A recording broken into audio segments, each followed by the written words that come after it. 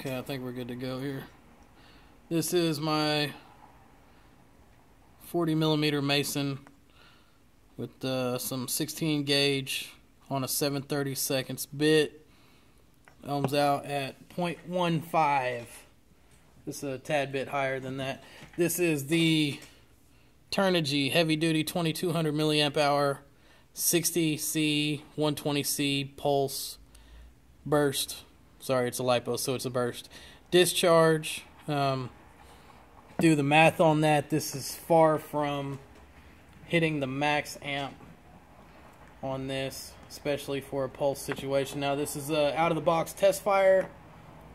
I've checked the ohms and everything. There's no shorts or anything like that. This is goofy as fuck, but technically safe. I wouldn't suggest doing it at home unless you know exactly what you're doing, because it is goofy.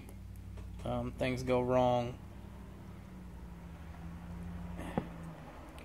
So, without knowing right offhand the exact wattage we're pushing, I'm not going to make any estimates, but this is unregulated basically.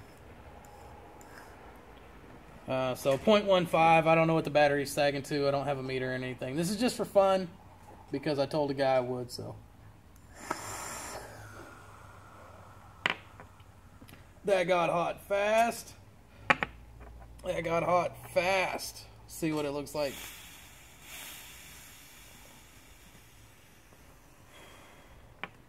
Yes, sir. No heat on the battery. No heat in the connections.